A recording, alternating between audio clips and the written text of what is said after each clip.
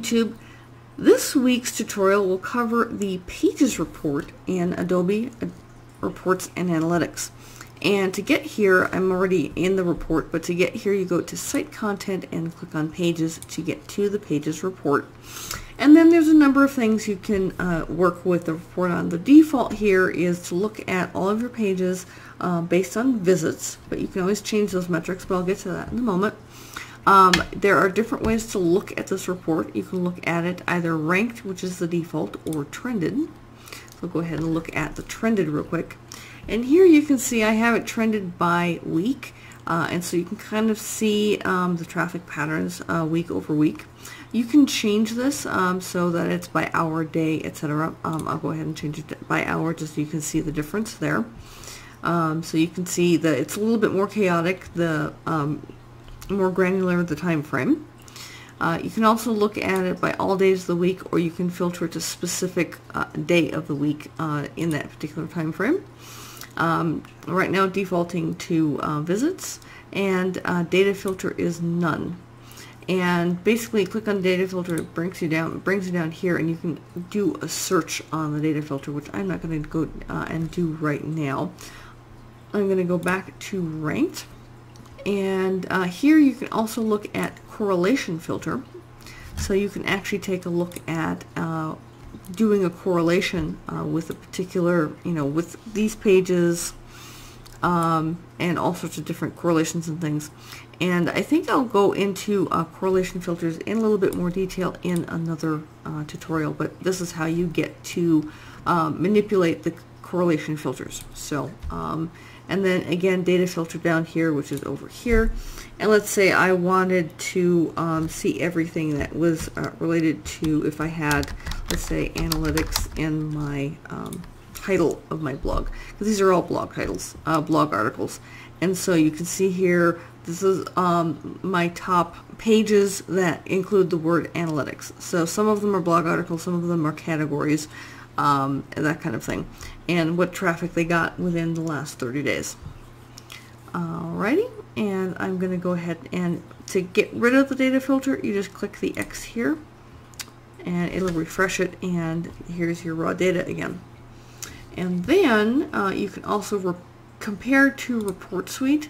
So if you wanted to compare this particular report, Pages report, to another report suite, let's say I had, this is my English language version of my blog, and I had a German version language of the blog, for example, then I could do a comparison across those.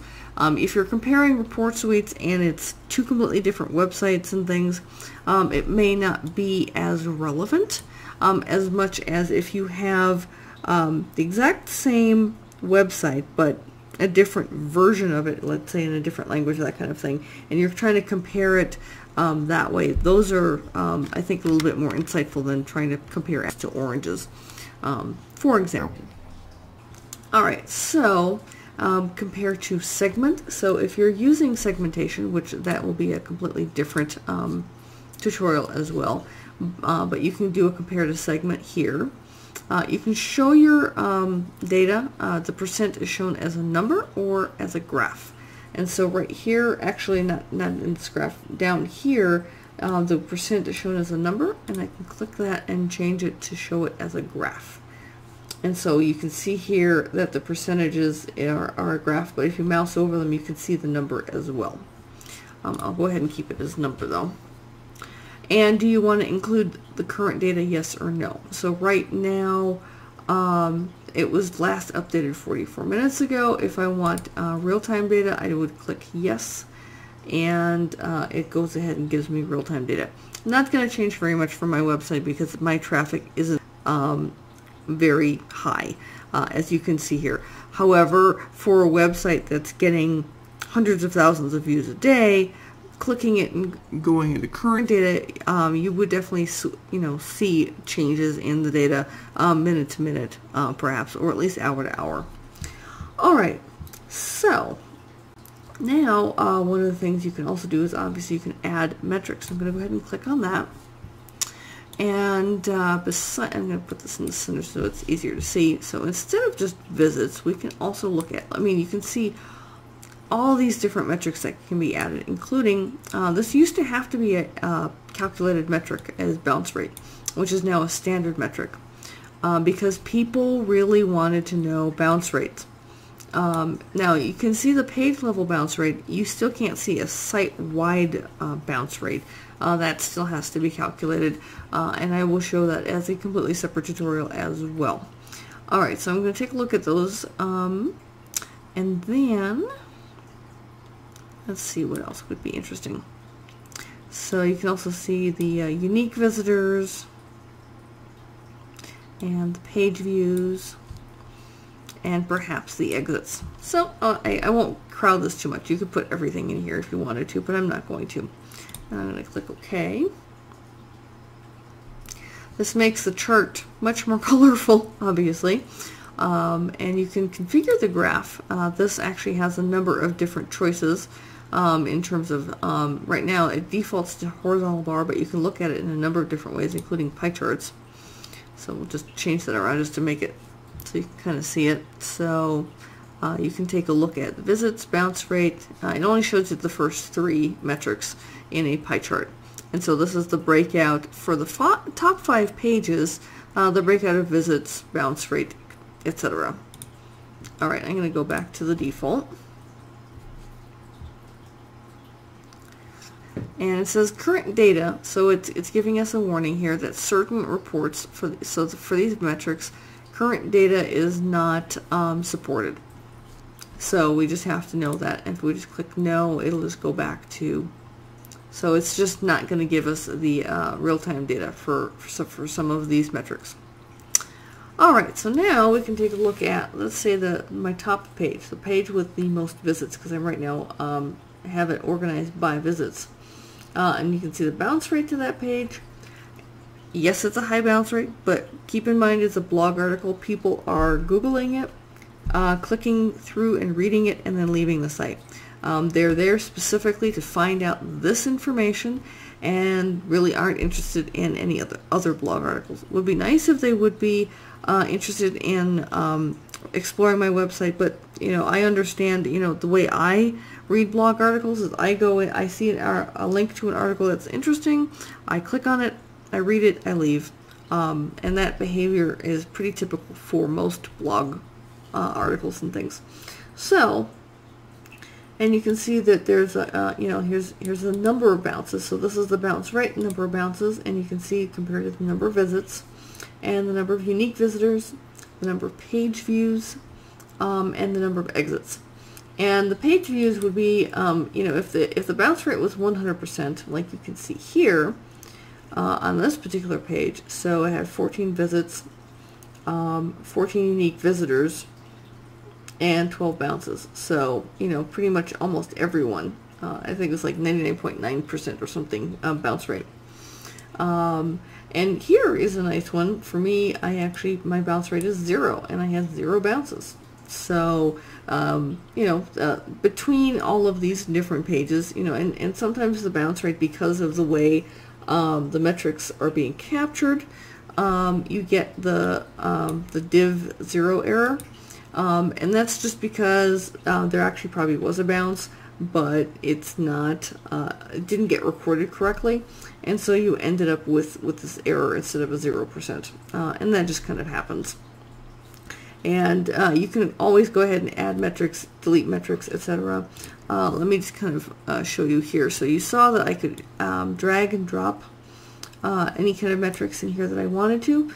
If you want to, you can remove all of them, or you can drag and drop them into the remove item.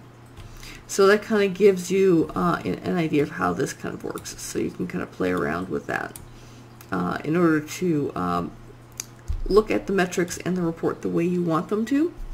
And then going back to the earlier tutorial about bookmarks, this is where you customize the report the way you want to, and then you bookmark it so that you don't have to customize it every single time you come back to look at the data. So once you get it to a specific area, like you have the metrics that you want, you have the graph laid out the way you want, etc. And then that's where bookmarking comes in handy. So I'm just kind of referring back to that earlier tutorial where I talked about how to do the bookmarks. But here's a perfect example of why you would want to bookmark a report. So the last thing I want to show you in the Pages report is the breakdown or correlations. So you can see the pages can be correlated with, so you can see different correlation options here. Or you can break things down, and all of the things that are available to be broken down, you can. So let's just take a look at mobile device type, for example, for this first page. So this is for my top page, that gets the most visits, and the breakdown of pages by device type. So I get 1.5% are tablets, and 98.5% are other. Other would be anything that's not mobile. So most people visit my site via a computer of some kind, and only one person visited through a tablet. So that's kind of a neat feature here, is just the amount of breakdowns you can do now with these reports and things. And so you can even look at search traffic sources, and we can take a look at referring domains and what referring domains drove traffic to my homepage. So type bookmarked is the top one. Now that doesn't necessarily mean that someone actually typed or bookmarked it. There are other ways to get to a web page where Site Catalyst just can't recognize the method or where it came from. And so it's just any kind of basically unknown or direct traffic to the site. And then Google is my top referring domain, and then YouTube, so I'm getting a lot of search engine traffic. Social Blade is another website that's driving some traffic to me. LinkedIn. And you can see here the various other types of traffic drivers to my website. So that's very good. It's the breakdowns and correlations, customizing your metrics, customizing graph, and getting this report to give you a lot of insight on your specific pages, and just seeing how your pages perform compared to each other. And if you have a specific goal of, I want my homepage to always get the most traffic, which obviously mine doesn't, because this one is much more popular. This page here is much more popular than the homepage. How do you do that? Do you do marketing for the homepage to try and drive more traffic? Do campaigns, etc.? So this kind of gives you the insights, and then you can take action from there. So I hope you found this tutorial useful. If you have any questions at all, please leave them in the comments below. I hope you will like this video and subscribe to my channel if you haven't yet. Until next week, take care. Bye-bye.